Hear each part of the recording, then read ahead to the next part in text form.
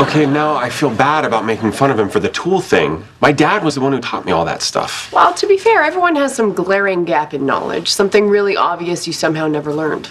Okay, but a screwdriver? Come on, I don't have any gaps that fundamental. Really? I seem to recall... Daniel Burnham was an architect whose ever-shifting style and aesthetic made him a true architectural chameleon. And only the most gifted chameleon could have designed classic Beaux-Arts masterpieces right alongside sleek modern flat irons. His name might as well have been Daniel Chameleon. Professor, do you mean chameleon? Betty, I'm pretty sure it's pronounced Chameleon. So. Class dismissed.